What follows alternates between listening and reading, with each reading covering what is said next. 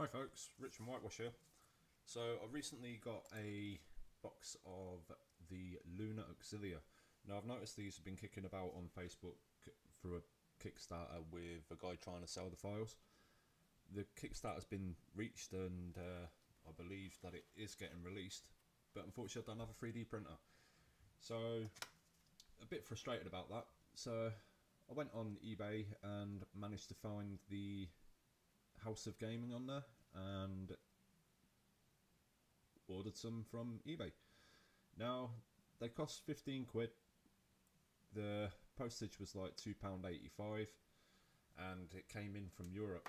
So without much ado, let's open the box and have a gander what's inside.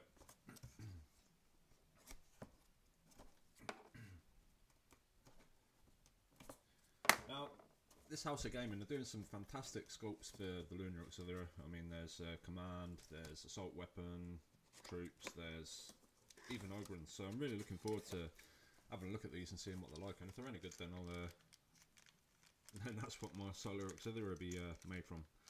So you open the box, you get 10 25mm bases from Hobby Heaven, which is fine. I've got hundreds of GW bases just because I want to be pure. And inside the box, so the guys use bubble wrap to pack out the box to keep them safe. That's no problem at all.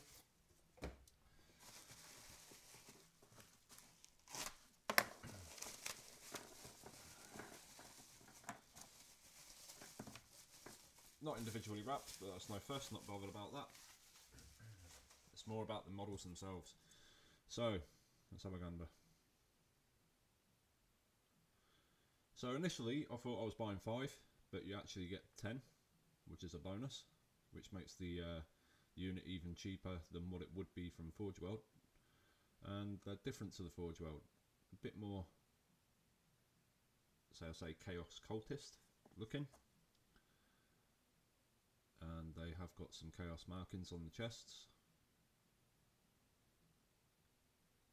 The detail's not as crisp as what the picture shows, but it's certainly something that we can work with. So I went and got the guys with the las guns. I mean, anybody knows who plays 30k knows that the solar auxiliary, you're going to need a bucket load of them. So, but for 15 quid for 10, that's not too bad at all.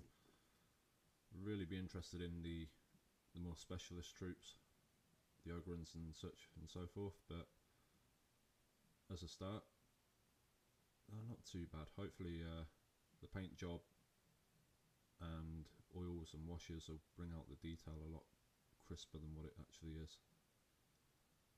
So it's a resin print, so luckily there's no mould like the same mould lines, the print lines, which is my main gripe about 3D printed stuff, is that you get those horrible lines, and these don't have them, which is a bonus. But unfortunately, because I went and got these, my zero budget spend trying to be a good boy with funds and stuff for personal hobby stuff has been thrown out the window. Only by 15 quid, so it's not too bad, but still I was doing well painting what I had, but now I've got something else to paint, such as the life of a model collector, I believe. There's lots of gates on these. This plastic frame will have to be all sanded down and whatnot. So they're cheaper than Games Workshop, but there is a lot more work involved than the Forge World ones. There is one breakage. That should have a bayonet on it.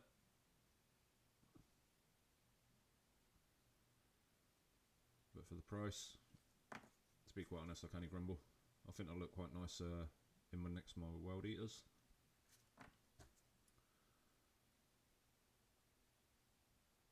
I was really excited about these, to be quite honest, folks. Solar Auxilia, or rather Lunar Auxilia. Make a nice change from the Forge World ones. So the size difference. Is there a size difference? So we've got a standard marine. There he is.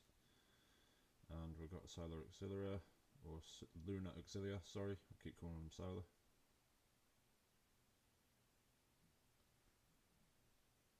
They're about the same size, which is, I suppose we could get away with it. I mean, spacesuits are a little bit more bigger and bulkier than flak and, what is it, carapace armour. But yeah, I'm happy. Anyway guys, that's the lunar auxilia from House of Gaming. If you've backed the Kickstarter and would like to leave a comment about your own experiences, please do. I mean, I'm really interested in getting a full collection of these on the go. And it would be nice to know if the other sculpts are actually the same as these before I go and buy them. But if the Kickstarter's only just been back, then there might not be a chance. This might be the only way of getting them before anybody comments on them. But either way, that's 10 down. Only another 60, 70 to go, folks. But like, subscribe, leave a comment. I will get back to you. As always, supporting the channel does help me put new material into it.